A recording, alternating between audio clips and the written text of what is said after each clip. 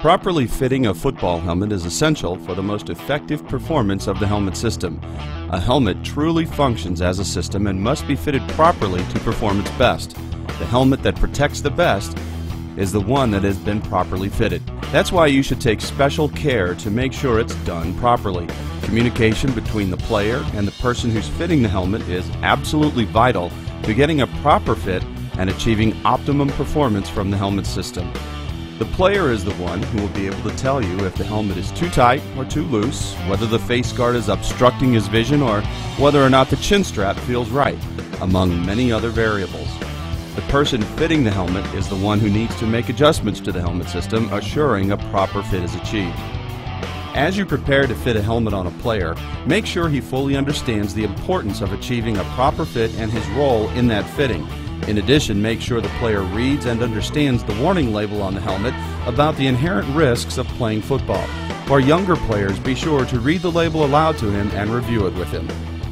Above all, after the player has been properly fitted with a helmet, make sure he understands the helmet is not intended to be used as a weapon.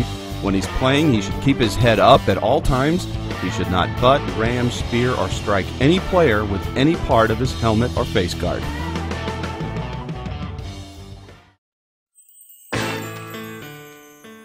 The helmet is the single most important piece of protective equipment a football player can wear.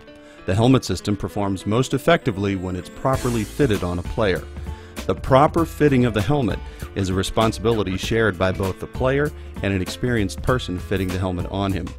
This may not sound important to you right now, but it is the most important information you can receive regarding the most effective performance of your helmet system.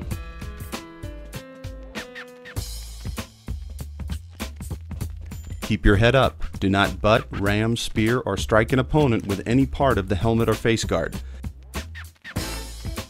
This is a violation of football rules and may cause you to suffer severe brain or neck injury, including paralysis or death, and possible injury to your opponent. Contact in football may result in concussion brain injury, which no helmet can prevent. Symptoms include loss of consciousness or memory, dizziness, headache, nausea, or confusion. If you have symptoms, immediately stop and report them to your coach, trainer, and parents. Do not return to a game or contact until all symptoms are gone and you receive medical clearance. Ignoring this warning may lead to another and more serious fatal brain injury. No helmet system can protect you from serious brain and/or neck injuries, including paralysis or death. To avoid these risks, do not engage in the sport of football.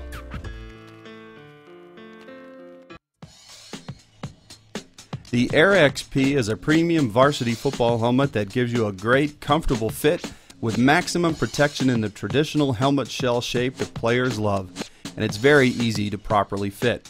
The first thing to do is accurately measure the circumference of the player's head using a cloth measuring tape. To get an accurate measurement, make sure you place the tape around the widest point on the player's head. Generally, that's about 1 inch above the eyebrows. Next, use this chart to find the helmet size that's the best starting point for your player. Remember, these sizes are recommendations only. Each player's head is shaped differently, so the actual helmet size that best fits him may not be the helmet indicated in this chart. Now you need to properly inflate the airliner.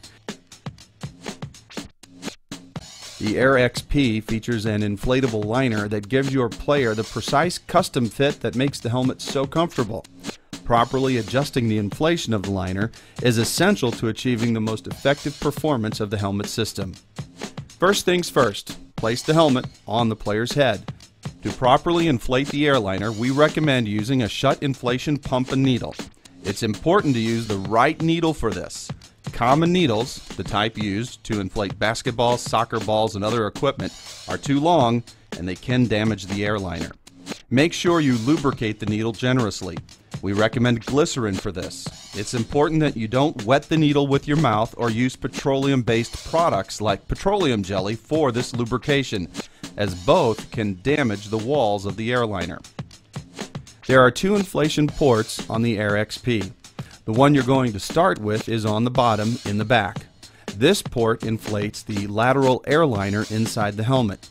The goal here is to inflate the liner so that it's snug against the player's head, but not overly tight. Proper inflation of the port will usually require 0 to 3 pumps, but that will vary for each player. In case too much air enters the liner, you can use the release valve on the pump to let it out. After you've properly inflated the lateral air liner, remove the needle from the helmet. You'll now need to inflate the crown liner, which you'll do through the other inflation port at the top of the helmet.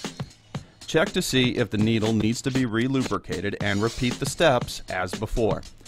Proper inflation will usually require 0 to 2 pumps, but that will vary for each individual player. A properly fitted football helmet will be snug on a player's head but not overly tight. The nose bumper and front edge of the helmet should be a little less than 1 inch above the player's eyebrows. An easy way to check this is to use your index finger as a guide. The proper distance is about 1 to 1.5 fingers. Now let's move on to the chin strap. As a premium varsity helmet, the Air XP comes standard with 2 chin straps, a 4-point high chin strap with longer straps, as well as a Fusion hard cup chin strap. While these 2 chin straps are different with different features, they are both fit the same way. Attach the chin strap to the helmet. Remember, the top straps go underneath the face guard, not over it. So you'll need to remove the buckles, thread the straps under the face guard, and then replace the buckles before snapping into place. Have the player hold the chin cup securely over his chin. Keep it there while the chin straps are being adjusted. Attach the bottom straps. Now adjust all 4 straps so that the chin cup is snug and centered on the player's chin without the player holding it in place. There should be no slack in any of the straps, and the ear holes on the helmet should be centered over the player's ears. After the helmet is properly fitted, go ahead and cut off the excess strap. The final pieces of the fitting puzzle are the jaw pads. Your XP comes equipped with a pair of 7/8 inch jaw pads. They should be snug against the player's face, flush with his jaw. If there's a gap between his cheeks and the pad, or if the pads are pushing into his cheeks, try a different size jaw pad, which are available from your local Schutt dealer or retail store. There's one more thing to check to see if you've properly fitted this helmet. Try to rotate the helmet while it's on the player's head.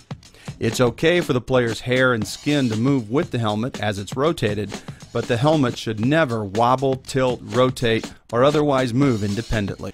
If the helmet does move, the helmet has not been properly fitted, and the steps in the fitting process should be repeated until a proper fit has been achieved.